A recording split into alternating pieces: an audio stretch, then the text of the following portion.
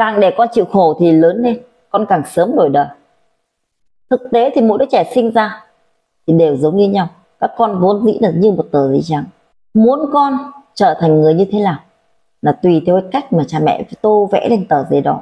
Và rồi mỗi đứa trẻ với những cái bối cảnh hoàn cảnh, cái cá tính của cha mẹ, cái phương pháp giáo dục của mỗi gia đình nó khác nhau, và cha mẹ cần phải linh hoạt để phản ứng trước những cái vấn đề của con. Có rất nhiều đứa trẻ mặc dù con hiền lành, cũng có đôi lúc cha mẹ cần phải sử dụng đến hình thức quát mắng con. Nhưng có rất nhiều đứa trẻ thì có thể là ngang tàng, bướng bỉnh, nhưng cha mẹ thì vẫn cần phải sử dụng cái sự mềm dẻo nhẹ nhàng để uốn nắn con.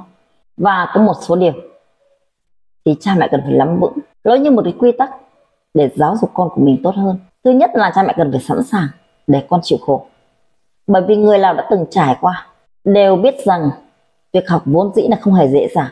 Nhưng một số người cha mẹ thì vì quá thương con, rồi không muốn con phải khổ, nên là dễ dàng mềm lòng khi mà con kêu ca rằng là bài vở khó quá, con không thể làm được. Nên thay vì việc đưa ra những gợi ý để giúp con tự làm phần bài tập của mình, thì rất nhiều người cha mẹ lại sẵn sàng làm giúp con, đưa ra những cái đáp án thay cho con. Điều này thì tưởng rằng là cha mẹ thương con, nhưng vô tình chúng ta đã hại con, khiến cho đứa trẻ hình thành một cái thói quen ỷ lại. Khi gặp bất cứ một khó khăn gì thì con sẽ nhờ cha mẹ giúp đỡ, thậm chí là con bỏ cuộc vì con không có thói quen tìm tòi, không có thói quen ham học hỏi. Thay vì tự mình để giải quyết những vấn đề, những cái bài tập của mình, thì con luôn tìm kiếm đến cái sự giúp đỡ ở xung quanh. Một đứa trẻ không chịu khó trong học tập thì khi lớn lên con khó có thể vượt qua được những khó khăn trong cuộc sống. Mặc dù kiến thức không phải là thứ duy nhất để giúp con thay đổi số phận, nhưng chắc chắn đó là một tiền đề vững chắc cho cuộc sống của một đứa trẻ. Do đó mà ngay từ khi trẻ còn nhỏ, việc để con tự học, tự hoàn thành những cái bài tập, những cái phần việc của mình, đây là một cách để giúp con khắc sâu những kiến thức và rèn luyện tư duy, điều rất cần thiết cho cuộc sống sau này của con. Trong những cái trường hợp này thì cha mẹ chỉ nên đồng hành. Chúng ta đưa ra những lời động viên khích lệ con để con tự mình hoàn thành những cái mục tiêu trong học tập. Thứ hai là việc cha mẹ sẵn sàng buông tay. Rất nhiều bậc cha mẹ thì luôn mong muốn rằng được bảo vệ con của mình hết sức có thể và tránh làm tổn thương con nhiều nhất. Nhiều người còn từ việc lớn việc nhỏ thì đều sẵn sàng làm cho con, là sẵn sàng lót đường cho con đi. Họ nghĩ rằng những cái điều mình làm đó là tốt cho con, do đó là họ đã áp đặt tất cả mọi điều lên con cái. Sự thật thì cha mẹ không biết rằng điều đó đang tước đi cái quyền tự do phát triển của con và cả những cái sự lựa chọn trong cuộc sống trong tương lai của con.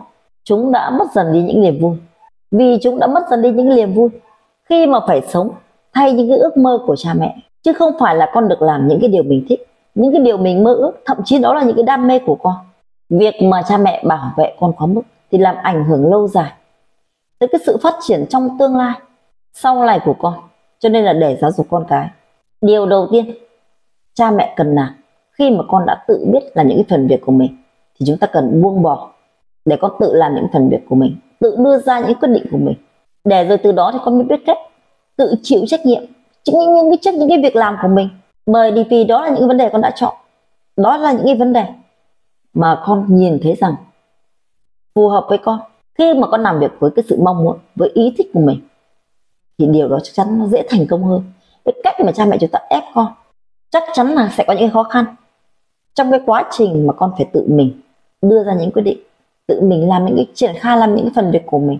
Nhưng đó mới là cách để con phát triển một cách tự nhiên khi mà con vượt qua được những khó khăn, và chúng mới có thể học được cách trở lên mạnh mẽ hơn. Từ đó thì con sẽ cả giải quyết mọi vấn đề một cách tự tin và bình tĩnh, bởi vì con đã từng trải nghiệm. Con sẽ có những cái kỹ năng để giải quyết những vấn đề tương tự ở sau. Thứ ba là việc cha mẹ sẵn sàng khen ngợi con. Khen ngợi con thực ra cũng cần đến sự tinh tế, bởi vì là không phải là ai trong chúng ta cũng biết cách khen ngợi con, thậm chí là khen ngợi người khác.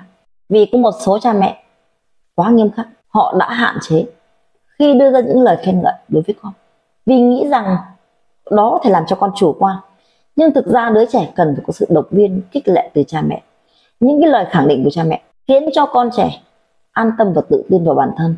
Nhưng có một số cha mẹ thì lại không khen ngợi khi con làm đúng, nhưng mà khi đứa trẻ làm sai bất cứ một điều gì thì lại chỉ trích con. Và những cái điều này khiến cho con hiểu được rằng cha mẹ không hiểu mình, Cha mẹ luôn đòi hỏi ở con những cái điều mà phải luôn luôn đúng, mà thực ra thì làm gì có ai luôn luôn đúng. Con trẻ cũng vậy, nếu như phải chăng con đúng nhiều thì con không có được những cái trải nghiệm và những cái bài học ở những cái lần sai, những cái lần lỗi lầm. Đấy không phải hoàn toàn là điều tốt, bởi vì không thể là mãi mãi con đúng được. Một điều con làm sai lúc nhỏ được cha mẹ uốn nắn, đó là bài học, là những cái kinh nghiệm cho rất nhiều vấn đề trong cuộc sống của con. Những cái đứa trẻ mà thường xuyên bị cha mẹ chỉ trích thì khi lớn lên con luôn thiếu sự đồng tình và những lời khen ngợi của cha mẹ. Cái cách giáo dục này của cha mẹ thì chỉ khiến cho con trở nên tự ti, thậm chí là có nhiều đứa trẻ không dám làm bất cứ một điều gì, không dám quyết định một điều gì, vì con không tự tin vào bản thân mình.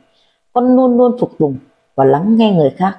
Còn những người cha mẹ mà thường xuyên khen ngợi con, động viên con thì sẽ có tác dụng tích cực, khích lệ con, không những là có khả năng nâng cao cái sự tự tin của con, mà còn giúp con có nhiều can đảm để thử thách mình trong những cái lĩnh vực mới.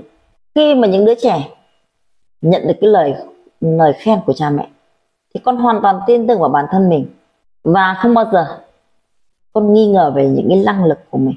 Rồi trong cuộc sống có gặp bất cứ một khó khăn gì thì con cũng có thể tự chủ để bình tĩnh xử lý những cái vấn đề này, bình tĩnh để đối mặt với chúng và nhanh chóng tìm ra những cái giải pháp để giải quyết vấn đề của mình. Thứ tư là việc cha mẹ sẵn sàng chi tiêu cho con. Chúng ta vẫn thường lên án những cái gia đình mà khá giả giàu có, họ quá hào phóng với con của mình, hào phóng trong việc chi tiền cho con, khiến cho nhiều đứa trẻ trở nên hư hỏng. Và dẫu biết rằng việc dạy con yêu quý trọng đồng tiền là tốt, nhưng mà cha mẹ cũng không nên quá khắt khe.